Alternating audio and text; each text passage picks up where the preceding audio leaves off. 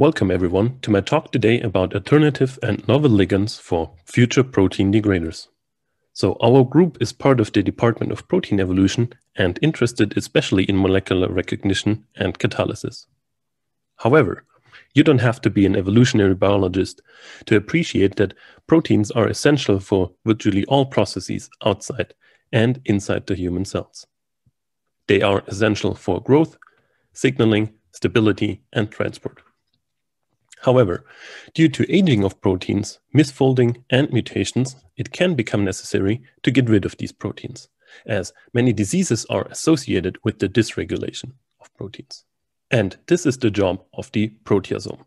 The proteasome is arguably the most important machinery for polypeptide recycling in the human cells. It is part of the ubiquitin proteasome pathway, which involves several enzymes that take part in it. First, the E1 enzyme activates an ubiquitin molecule that is then transferred onto an E2 enzyme. This E2 enzyme then comes together with an E3 ligase to an E3 ligase complex. This complex is able to recognize and recruit substrates to the E3 complex, which are then polyubiquitinated and shuttled to the proteasome, where they get degraded into small peptides. There are many of these E3 ligase complexes known in humans. In fact, over 600 have been described so far. Here, they are divided by simple, on the left, so single subunit, and complex, so multi-subunit complex E3 ligases on the right, with some of the major classes annotated here.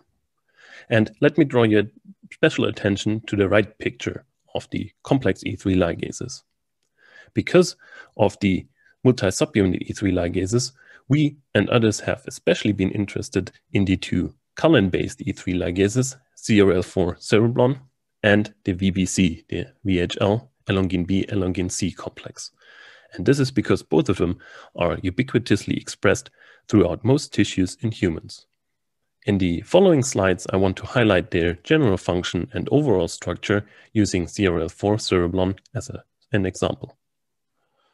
So within the normal cell, this complex consists of a Cal4 domain, the ubiquitin-carrying E2 enzyme, and the DDB1 domain, which anchors the substrate receptor cereblon, shown in green here, to this complex.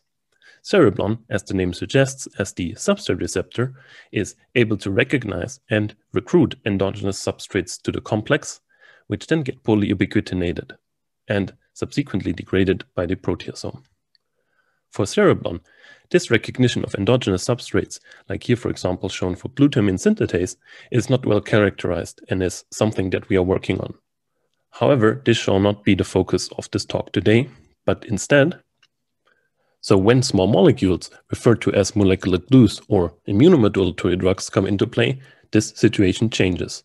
This class of molecules started with the development of thalidomide, the cause of the Contergan scandal, and its second and third generation analogs, lenalidomide, pomalidomide, avodomide, and iberdomide. All of these molecules, however, are able to bind to cereblon. And by binding, these molecules remodulate the substrate recognition interface of cereblon with their protruding moiety. So this moiety that is solvent exposed. This then leads to the recruitment of non-endogenous or neo-substrates. These neo-substrates include therapeutically relevant targets such as CK1 alpha or the transcription factors Icarus and Aiolos. Their degradation explains major parts of the efficacy in the treatment of multiple myeloma, for example. However, the same mechanism of action was also suggested for SALF4, whose degradation is likely the cause for limb deformation seen for newborns when using thalidomide during pregnancy. However, a major advancement of this molecular approach of proximity-induced therapeutic degradation is realized in the PROTAC approach. PROTAC stands for proteolysis-targeting chimera and fuses a E3 binding moiety and a warhead together via a linker. Now, the E3 binding part binds to the E3 ligase, while the warhead captures the target, the protein of interest. This target, in the best case, then gets polyubiquitinated and degraded. The newest database on PROTACs shows that so far over 2,200 PROTACs have been described, with the Alvinase compound against castration-resistant prostate cancer in phase 2 clinical trials being the most advanced so far. PROTAC development until now is mostly combinatorial, by using different E3 binders, linkers of different length and chemistry, linking into a warhead against the protein of interest. Key E3 ligases until now are especially VHL and cereblon because high affinity and specific E3 binders are known. These binders have no reactive groups, and structural information of the binding modes to the E3s are characterized. Especially for cereblon, PROTAC design is almost exclusively limited to the classic immunomodulatory drug scaffold, consisting of the glutaramide binding mode and often a phthalate moiety attached to it. So since you are tuning in today, you probably know this already, but let me highlight why the PROTAC approach is becoming so popular.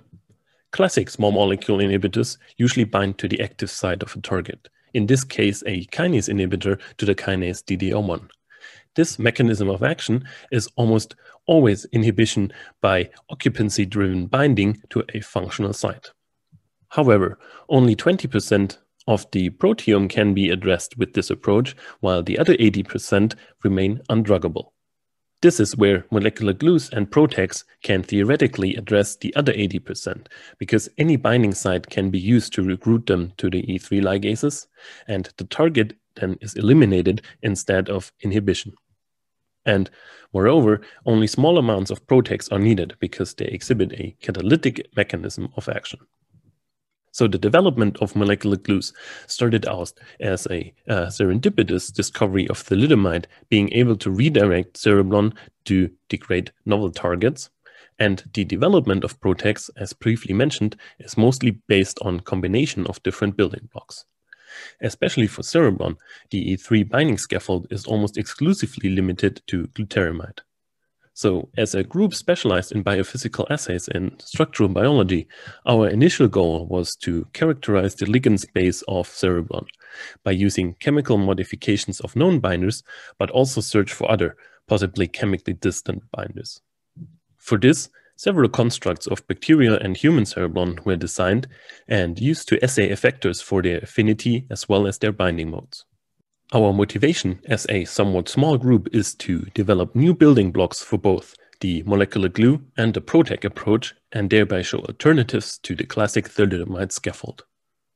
So getting a bit more into detail about cereblon. As shown before, cereblon acts as the substrate receptor of CR4 cereblon E3 ligase complex. It is present in most eukaryotes and ubiquitously expressed in humans. For us, the most important domain is the C-terminal thalidomide binding domain, short TBD, of which orthologs are highly conserved. And so we are also working with the single domain bacterial homolog referred to as MST-4. Both of them are structurally highly similar, as you can see on the right side by their superposition. And both of them possess the highly conserved tritryptophan aromatic cage, by which the classic immunomodulatory drugs are able to bind.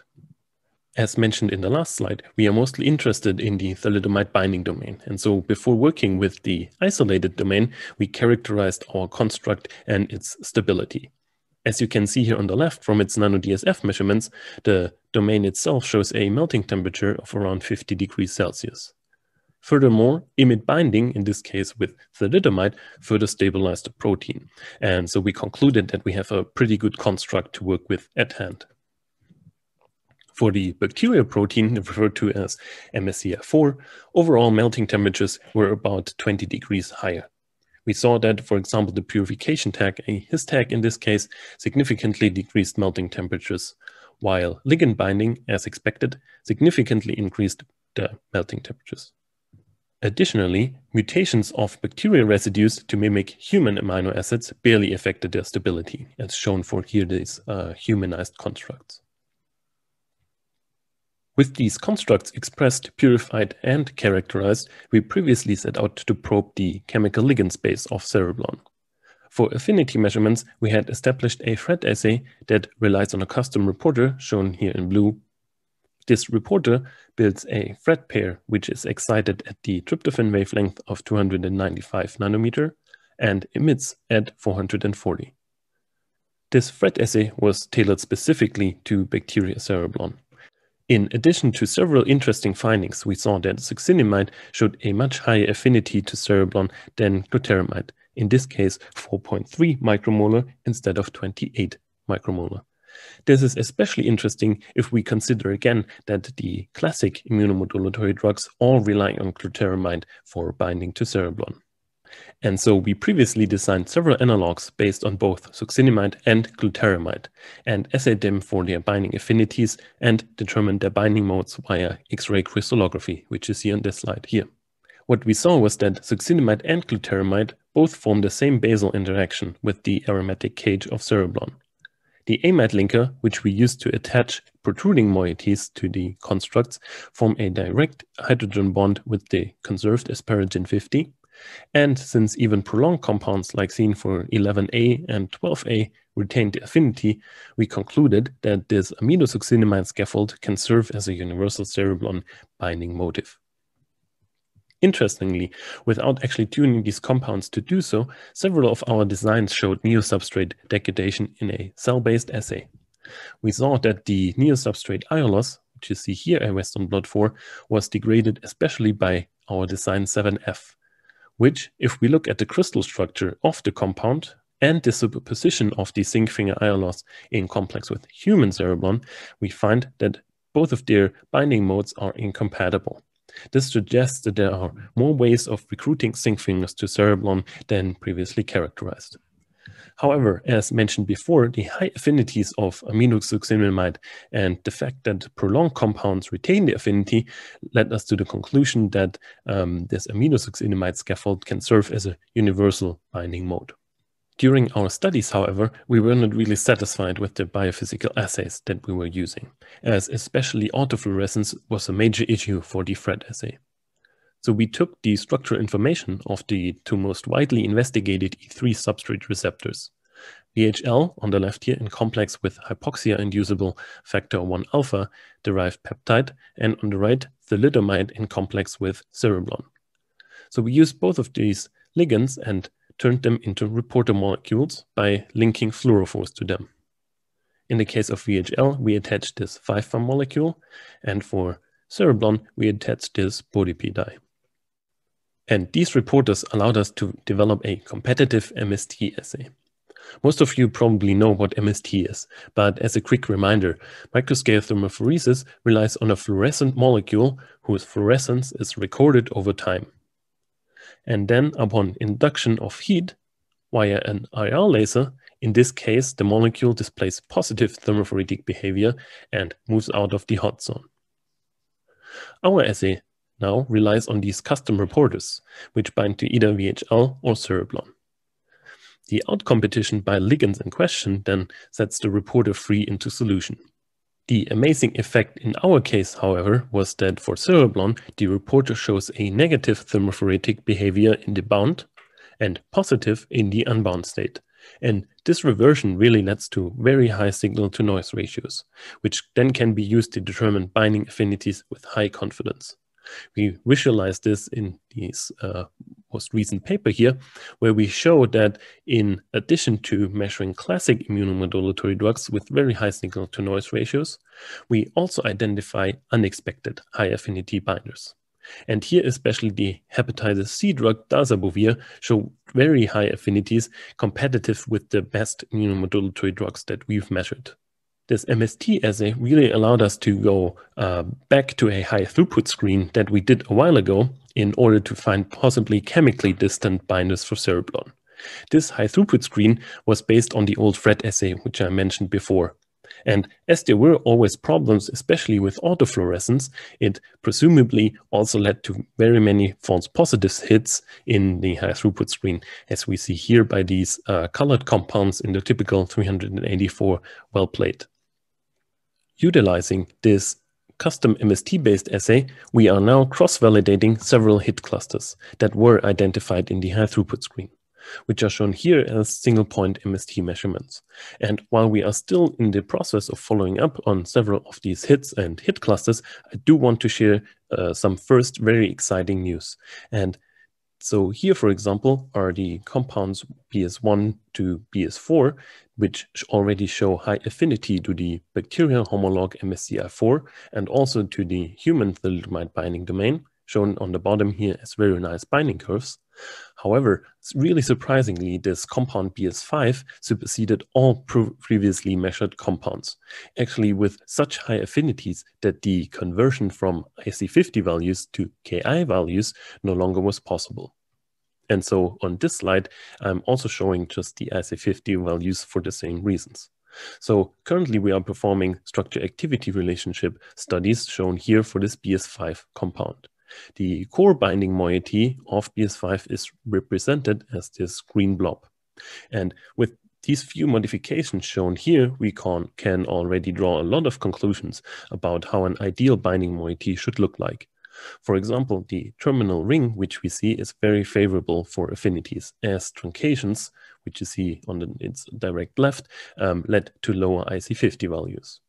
The exact position of this ring, however, seems to be less fixed, as shorter chain length, for example, does not influence or even help the affinities in some cases. And as mentioned before, since these scaffold shows very high affinities, we are investigating it, of course, as a potential building block for novel PROTACs, as well as turning it into a molecular probe for our MST assay by coupling it to fluorophores. The next question, of course, which immediately arises is how do these compounds actually bind? And so we use X-ray crystallography to characterize their binding modes, mostly by using this bacterial homolog MSCI4, which is highly similar, so less than 1 angstrom RMSD over 100 C alpha atoms. And this is because this protein crystallizes reliably, and we can then exchange thalidomide, which was used to grow these crystals, for our new compounds in question. Since there are some species-specific mutations, we are also constructing humanized versions of this bacterial protein, which we are currently establishing as a surrogate system for cereblon binding. We have used this to investigate many compounds, and also these novel hits that I mentioned are already characterized, but at this point, apologies that I can't show them yet, so please stay tuned for more news from our lab in this case here. So again, why are we actually interested in all of these novel moieties is that most PROTACs, the PROTAC design today, is based on thalidomide, as you see here. So the development of PROTACs is mostly combinatorial, and so we have shown, for example, that our amidosuccinimide scaffold could serve as a universal binding mode. Moreover, we have now, with these newly identified compounds, which superseded all previously investigated scaffolds in terms of affinity.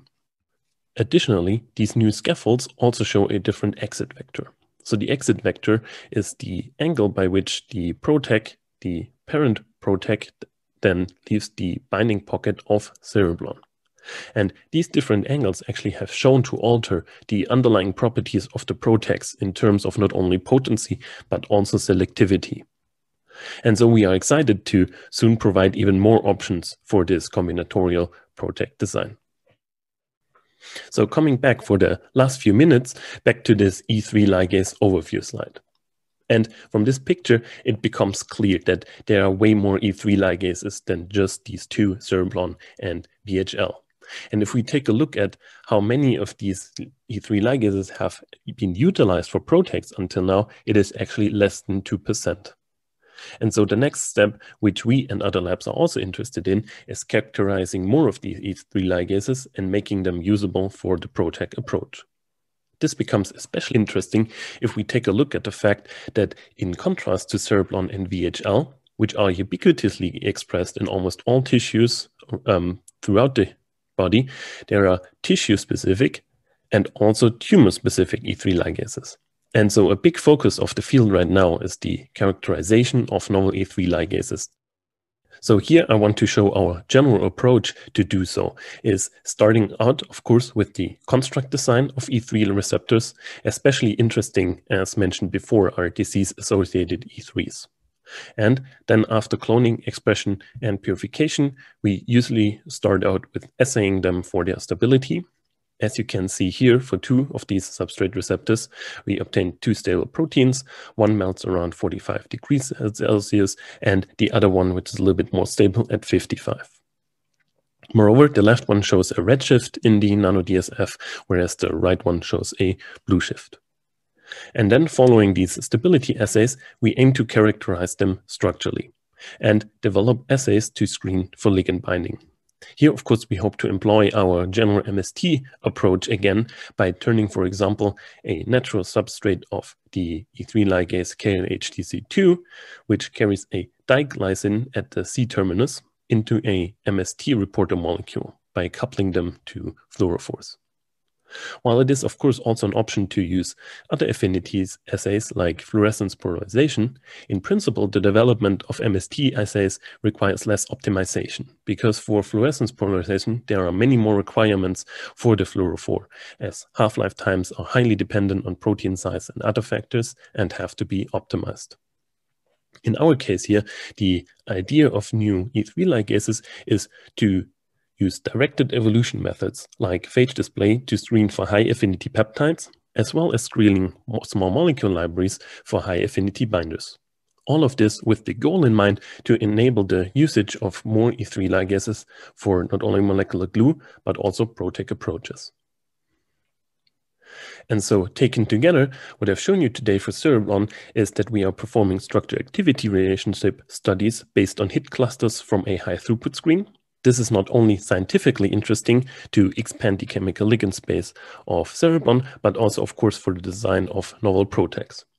And for E3 ligases in general, I've just quickly shown you examples of how we want to characterize the novel substrate receptors, their binding modes and degradation recognitions, while using directed evolution and small molecule libraries to obtain better binding motifs. All of this with the goal in mind to expand the medical chemistry toolbox for PROTAC design. This includes synthetic PROTACs based on organic compounds, but also what's referred to as bioPROTACs, so engineered fusion proteins or peptides such as the diglycine motif, which I've shown for KLHTC2, which has recently been demonstrated as first examples to degrade GFP. So it is certainly a very exciting time to investigate novel binders for E3 ligases and enable more E3 ligases for this proximity-induced degradation approach. And we hope that with our data, we can aid in the development of not only substrate, but also tissue and cancer-specific PROTACs. And with this, I want to thank Nanotempo, of course, for inviting me to talk to you today, my PI, Markus Hartmann, for the project and guidance, our director, Andrei Lupasz, for the support and funding, and all the supporting scientists in the lab, especially Samuel Maywald, who has worked a lot on the MST assay with me together. And then I want to thank our collaborators, the labs of Professor Janis, Professor Gütschow, and Dr. Kries from the FMP in Berlin, as well as all the support staff from the SLS Beamline in Switzerland. And thank you for your attention. Great. Thank you, Chris, for that really interesting talk. So we do have time for questions now. So we, if you'd like to ask a question, do go to that Q&A box and please enter your question and we will ask Chris on your behalf. And if there are any questions that we don't get to today, then we will send you a response after the event. So we'll get straight into the questions, Chris. We have a few already. So a couple of related questions. How do you identify novel E3 ligases? And related to that, can novel E3 ligases be identified using known PROTACs? That's a very interesting question. Yes, so the problem is we are mostly working with already characterized E3 ligases at the moment and search for alternative binders for them. But of course, it's highly interesting in finding new ones. One way to do this would be by similarity searches, so sequence similarity searches to find homologs. But I think the identification is very difficult, and I think there's enough work to do at the moment in characterizing these 600 that I've shown you before. And the second part of the question with PROTACs, well, in general, these E3 ligases are highly substrate specific, right? So they usually only recognize a specific chemical moiety. And so two E3 ligases really should have to have the same substrate specificity. So in theory, it's possible, but I think it's unlikely. Okay. And do you have any comments on using long versus short linkers? Well, at the moment, we're testing a few designs as everyone else, and I think there's no general guideline whether they have to be short or long, especially for I think for the BID degrading PROTACs. There have been examples where packed linkers as short as 4 units have worked and had really high degrading constants, and the longest one I think were 8 or 9 units. So I don't think there's a general rule to make up here. It's like I showed in the slide, it's mainly combinatorial at the moment, at least. And you spoke on disease-specific E3 ligases. Are they transient and not present when a patient is cured?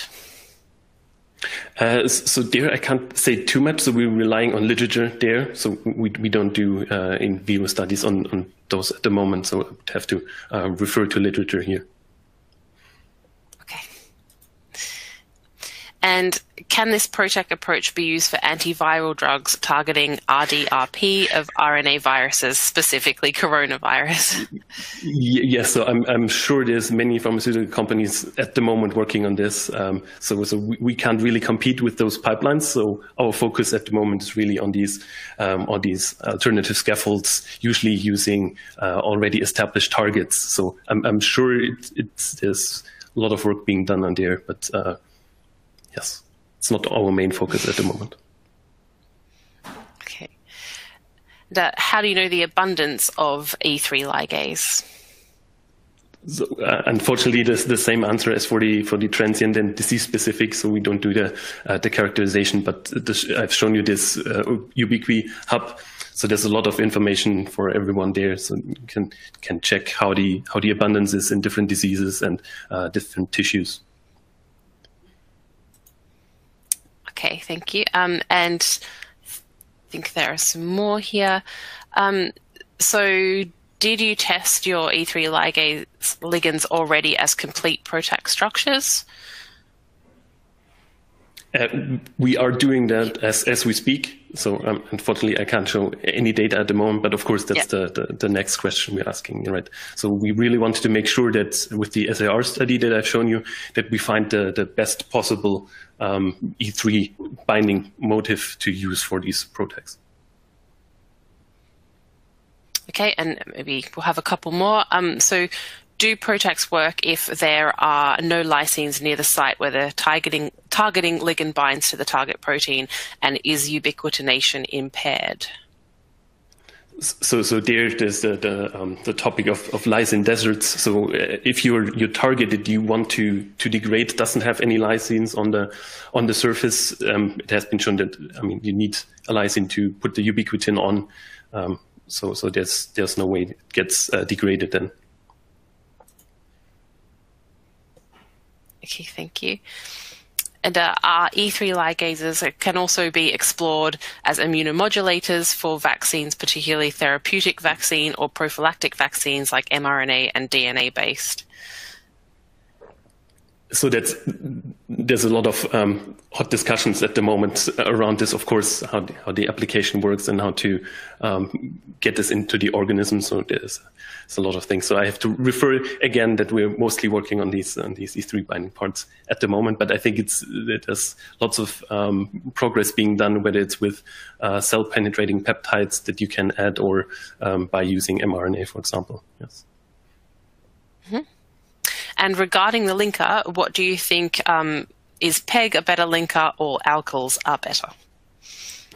I'm not an expert. I have to refer to the last protein degradation conference I went to, and there I think I don't recall who was it, but someone said that these PEG linkers are good for in vitro studies, but they are horrible in vivo. But I really have to quote here, so we don't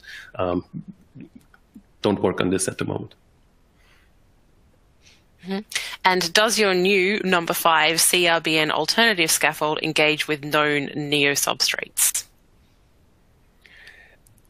That's of course the thing we screen for. So it does look like these, to be careful what I can say, so these typical zinc finger substrates that usually get recruited by these IMIDs don't seem to get recruited with our scaffold.